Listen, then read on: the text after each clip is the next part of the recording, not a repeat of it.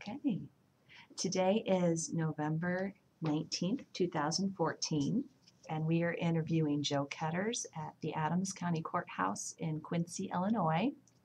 Mr. Koetters is 69 years old, having been born on September 18th, 1945. My name is Emily Shireen Jones, and I'll be the interviewer. Mr. Koetters, can you tell me where you were born? I was born in Adams County in Quincy. Okay. And who were your parents? Richard and Genevieve Koetters. And what did they do?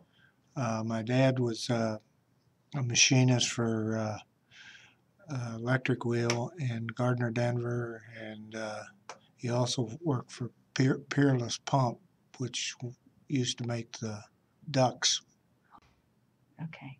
I think we left off where you were telling me about what your father did.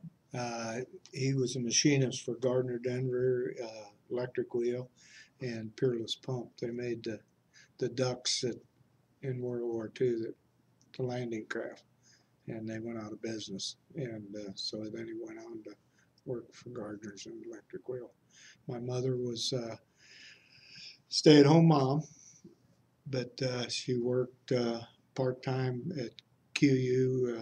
She was in charge of all the women helped clean the dorms during the summertime. I see. Did you have siblings? I had three brothers and a sister. Sister's the eldest. And what did they do? Joni, she worked for Washington Theater, and she met her husband there, and they got married, and she went down to East St. Louis, still worked in the theater business, and then they came back to Quincy, and she was a stay-at-home mom. And Tom, he worked for Buter's Bakery, and Bernie Willer at the ice cream place, and Jack, he worked for the city, the state of Illinois Highway Department, and then he worked 33 years for Knapheide Manufacturing. And Dick, he was worked for United Rental, and he was a member of the 126 too. And then after we come back from Vietnam, he went into the construction business. He was a carpenter. So, Other than your brother Dick, did any of your other siblings serve in the yes, but they never were deployed. Jack and Tom both did. And where were they? What service? Leonard Wood and Fort Knox, Kentucky, and that's about all I can remember, because I'm the youngest, so. What were you doing before you entered the service? I was an automotive parts salesman. I worked for Turner Auto Supply here in Quincy, and I was their route salesman. We went to Barry and Pittsfield and Mount Sterling, and just covered an area like that. So that's what I was doing. Which branch of the military did you serve? We were called up from the National Guard, but we were attached to the Maricao Division in the Army. What was the highest rank you achieved? Specialist 4th class. So how does it work when you are part of the Guard? Did you enlist in the Guard? Yes. And that's how that works? Okay. So you weren't drafted? No. Did you go to training camp of any sort? Yeah, I took basic training at Fort Leonard Wood, Missouri, and took AIT at Fort Leonard Wood too. What's AIT? It's like on-job training. We was quartermaster, so it's issuing stuff, so do all the paperwork and stuff like that. So. Can you tell me a little bit about your experience in training? Well, I kind of, when went to Leonard Wood, I went down there with 4 other guys from the same unit. So we went through basic together, you might say. Then we got traded, transferred out to different units at Leonard Wood, and we got to be very, very close, and that's, I had a supply sergeant there that I worked for. He knew I was from Quincy, and he would say, are you going home on a Friday morning? Are you going home? And I said, well, I was planning on it, but when I get off work, he says, bye. So we got out, a lot of times we got out of there at 9, 10 o'clock, and we were home, a couple hours, 3 hours. So I had a real good teacher down there. So Was going to be my next question, whether you recalled any of your instructors and what they were like. It sounds like they were pretty friendly. Yeah. I had my drill sergeant in basic was Mexican. Rodriguez was his name, and he was pretty good going. But I had a second lieutenant that was from Quincy, Illinois. He wasn't very, very nice at all. Oh, I don't suppose you want to say who that was. No. How did you adapt to military life? How did living in the barracks and eating the food and socializing, how is that different for you? Well, I had growing up, I was in the same room with three boys in the same room, so kind of used to it. So it wasn't no real big deal. It was the worst part of it is getting up 4:30 in the morning to get ready for what you had to do that day. You said your job involved being a quartermaster? Yeah, as quartermaster, I issued supplies like a company would come in and say they needed 10 pair of boots to replace the boots that the guys wore out, and I would go back and get the 10 boots, and they had a requisition, and I would get the 10 boots and sign the requisition and keep file at. And so there was three other guys that did that, so the other companies wouldn't have to sit around. So I'd like to ask you about your wartime service. Tell me where you served. I served in Chu South Vietnam, and it was right on the China Sea. So we had a company area, and most of the guys in the guard unit were established in trades. And we had carpenters, we had refrigerator repairmen, we had electricians, they pretty well knew what was going on. And so we kind of were known as restructuring engineers. In other words, a fancy name for scroungers. They would go to the scrapyard, and they'd get 2 air conditioning units. One had a bad compressor in it. He'd take the bad compressor out. The other one had, say, the condenser bad. He'd take the compressor out of that, put it in a good one, make a good one.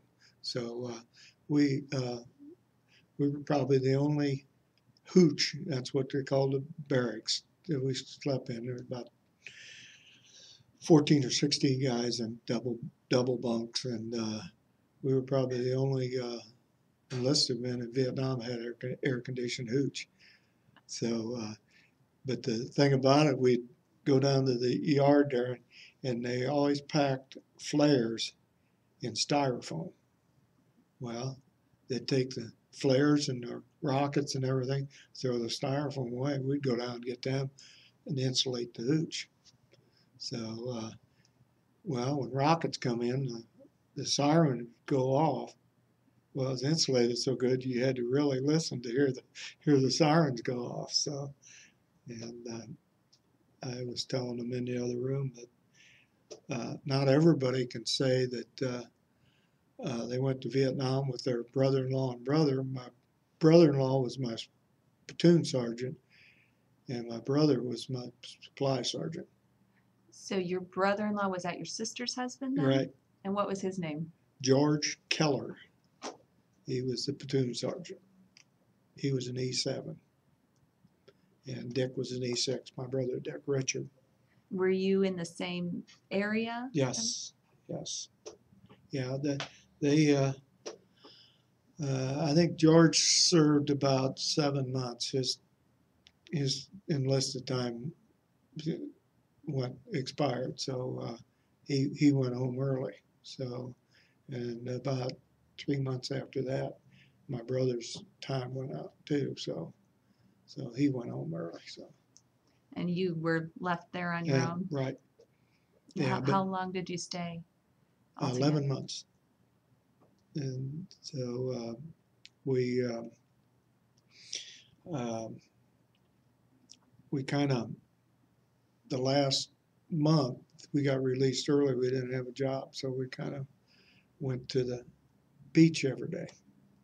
So and so well, one thing we're, I probably not ought to say it, but we found out we was released.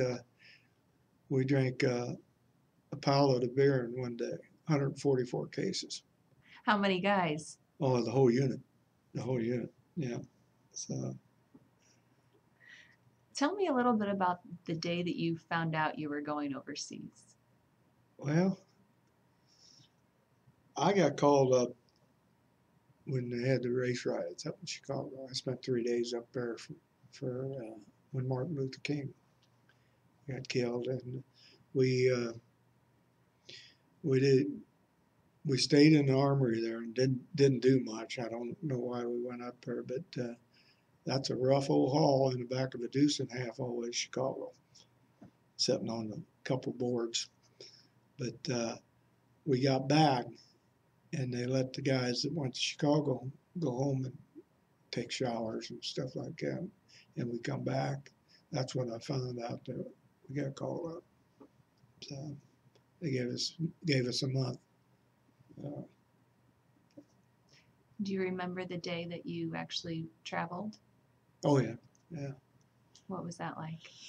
Well, we all met over at the train station. We went to Fort Carson, Colorado on a train, and we were out there.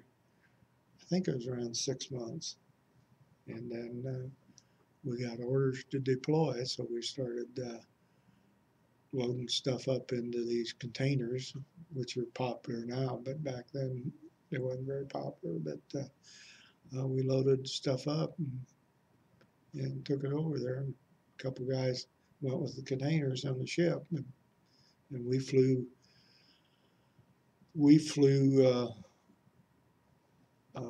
I think it was out of the Air Force, Fort Carson, Colorado Springs. So I think we flew out of the Air Force still.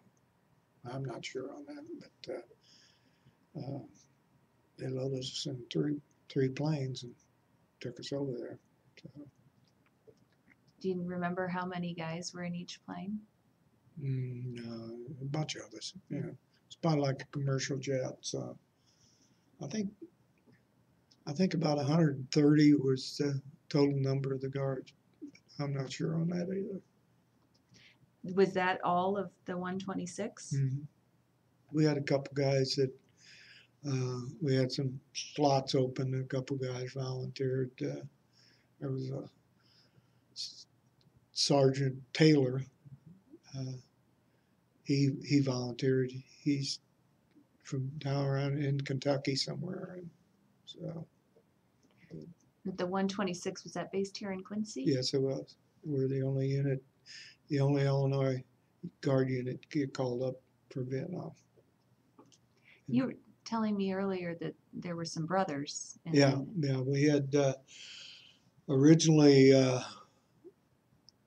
13 sets, I think it was, 12 or 13 sets, and two of the brothers decided not to go, so one of them had to go. So two of the sets didn't go. One of them went to Korea, I know. So then the other one went to Vietnam. And we had one set of three brothers. All three of them went. And So we had nine sets that went to Vietnam together.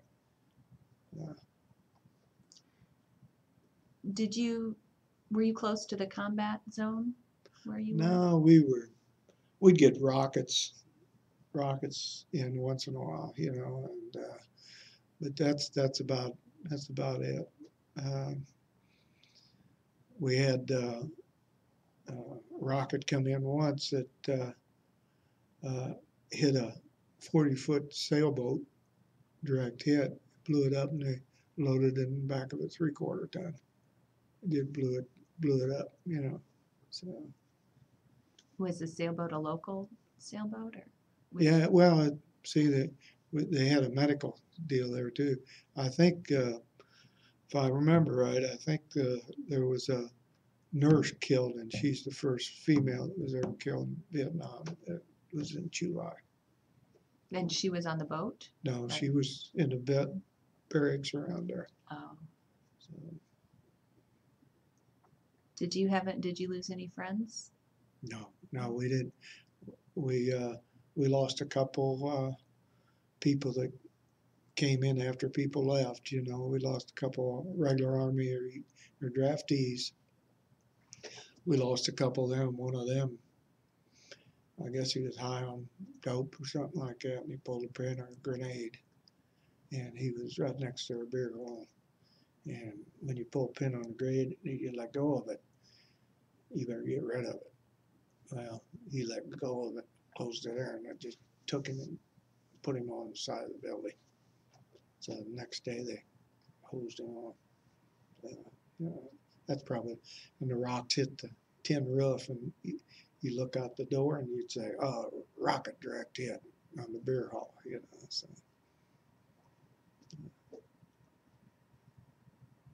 Sounds like you guys were pretty close. Everybody came from the Oh yeah, 126. we were tight. Yeah. We everybody knew everybody, and well, when I come back, I met my wife, and both of her brothers was one set of the brothers in there too. So you know, and there's guys you went to school with and stuff like that. We had 2 barbers in the unit, so you didn't have to worry about getting your hair cut. You know, he brought a barber's chair from Colorado Springs. They put it in one of the dumpsters, and he still got the barber's chair at his house.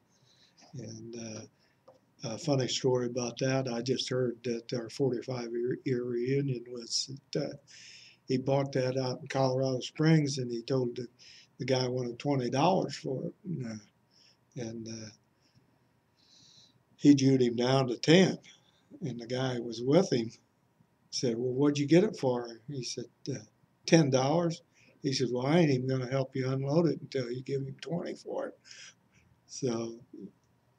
Do you remember the man's name who bought the chair? Yeah, Jim Losher. Oh, really? Yeah. So were your duties the same over in Vietnam? Yes, I worked with another guy from the unit, Denny Keck, and regular Army guy. His name was Graham. I can't remember his first name, but I run across the picture of him not too long ago. So, in Vietnam, the worst part, when you first get over there, is the heat. It took me 3 days to get used to the heat. All I wanted to do was sleep. So. Were you able to stay in touch with any friends and family back home? Oh yeah. How'd you do that? Mostly letters and cassette tapes. You could go. You got your tape recorder. You could go to the bunker at night. See, it'd be quiet there. You could talk to the tape and then mail it all. Was there anybody special you were writing to or recording for back No, then? I didn't have no sweetheart back then. I pretty well played the field back then. I was only 20, 24, so I was one of the younger ones. And you said some of your comrades helped introduce you to your wife, or did you meet her on your own? Her younger brother, Mike, fixed me up with a blind date, but it wasn't with my wife. It was with another gal. And so I had to go out and pick him up so we could go meet the girls and like that. And my wife was there in curlers and the kids' shoes, toes out of them and everything. She worked in the garden like that. It took me 2 weeks to find out what her name was because he introduced her. This is my gunky sister. So, yeah, but it took me 2 weeks to find out what her name is. We've been married 43 years. So. Congratulations. So you told me you went to the beach when you were off duty. Yeah. Did you do any other things for fun? Well, I went to R&R. I went to Sydney, Australia for a week. Oh, what'd you do there? Partied. No, it was real nice. I got to see the opera house and all the Epsom parks and stuff like that. Worst part of it, they drive on the wrong side of the road. He's in the back of the cab. Every time he turned there, he's pressing on the brake. Because in Sydney, they didn't have a speed limit now. The taxi drivers drove quick. So, Did you go by yourself or? no, I had two other guys in the unit. One of them was Kenny Rakers, and the other one was Paul Wellman. So, that was the quickest week in the whole trip. I bet. Were you awarded any medals or citations? Just a Vietnam service medal. Did you leave before the war was over? Well, yeah. We had 11 months in country. So. Do you remember learning that you were going to get to come home? Oh yeah, we partied. You said there was some beer involved. Well, see, being a quartermaster, you had access to so much stuff. Like a guy company needed some water. You fill up your tanker, and you take it there, and you say, "What are you going to give me?" And so you get a fifth of whiskey. A fifth was just like cash. So. And so that shoes and stuff like that. The whole time I was there, I didn't polish boot one. My boots get looking a little rough. I just pitch them and get a new pair. So. You were the guy to know, huh? Well, no. See, quartermaster, you issue gas, water, food, clothing, and all that. So you had all that. That's why we built our beer hall, and that we had access to the plywood and stuff like that. So one of the stories I just remembered talking about the plywood.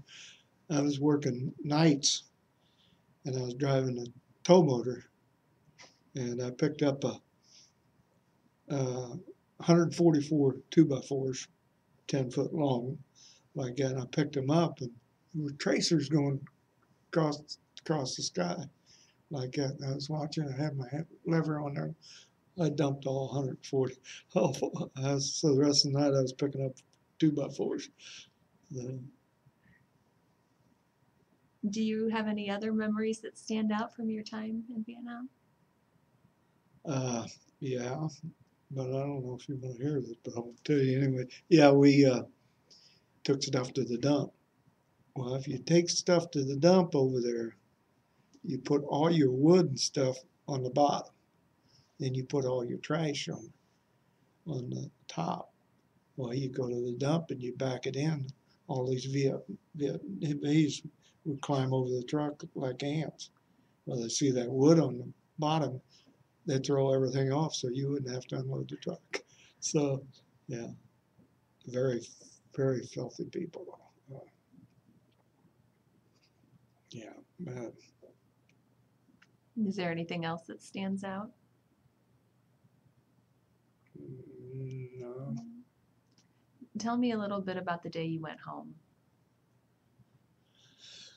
Well, they flew us out of Chulai, where when we flew in Da Nang, and then we got down. They got us down to Chulai, and but we flew commercial on the way home, and when that plane took off, everybody was yelling, but you didn't say nothing till the plane took off. So yeah, Were there a lot of other men from your unit coming the back? whole unit.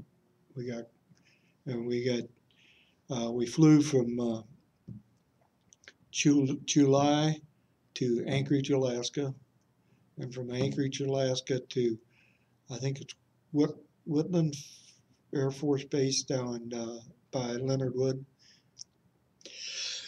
Excuse me.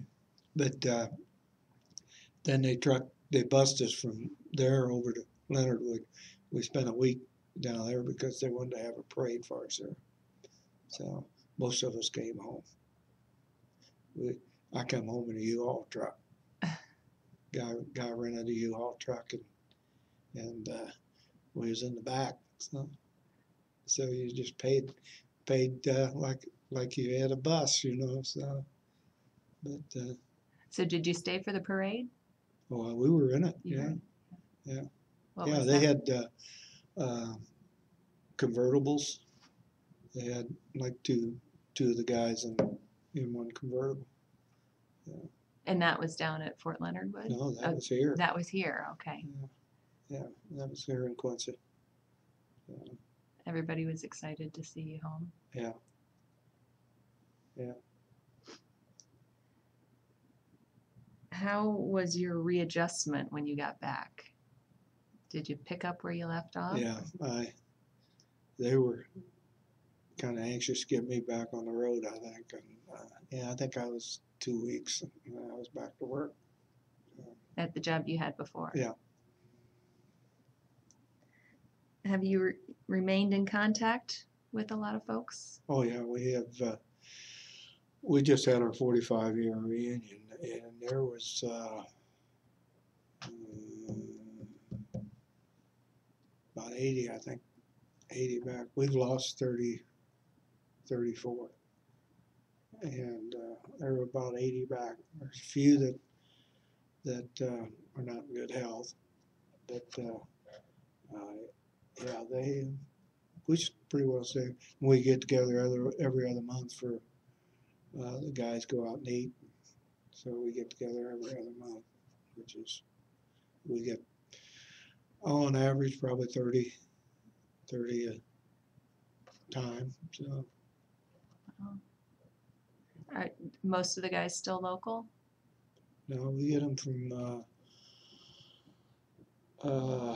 there's 5 or 6 of them from Perry, Illinois, which is out around Pittsfield, Pike County, and there's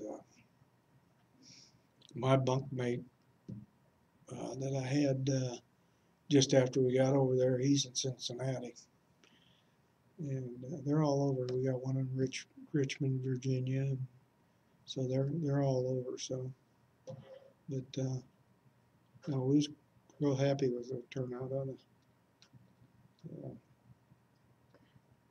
So you get together every other month for dinner, and then but you recently had a big reunion. Is that Yeah. what happened? Yeah, that I think it was September when we had it. Yeah. And how often do you do those? About every 5 years, maybe. It's a lot of work. So. How do you keep in touch? Is it mostly phone calls or? Well, they email a lot. Ron Coogan, which was in the first platoon, he's pretty well does all the emailing and stuff. And, Was there anything special you took over with you? Like a good luck item, or no, did you like the food over there? if you like roast beef, it was all right.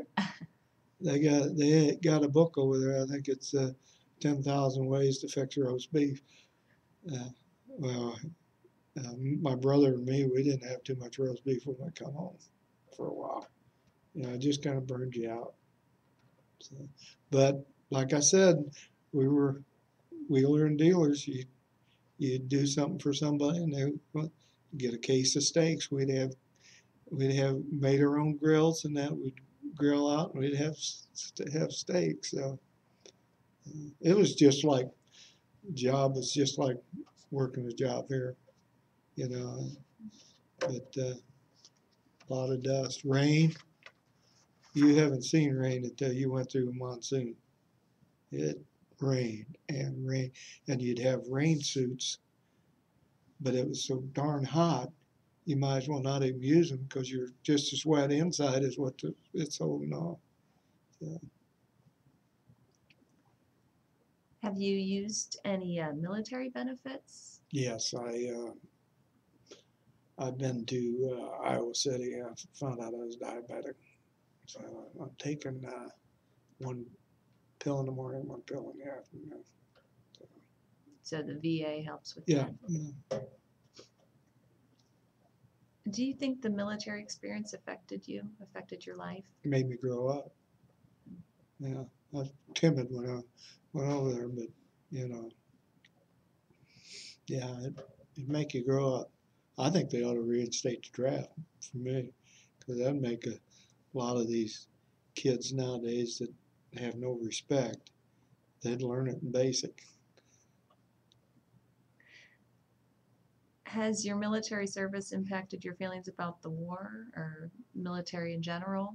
No, but it's affected me as far as being a veteran and what the veteran benefits and stuff like that. That I mean, they might say it's all free, but you know the guys earned it. Mhm. Is there any message you'd like to leave for future generations who may hear or read this interview? No, Is there anything else that I haven't asked you about you'd like to talk about? no. No? All right. Well, then I will thank you for your time. It was Uh, very nice to meet you.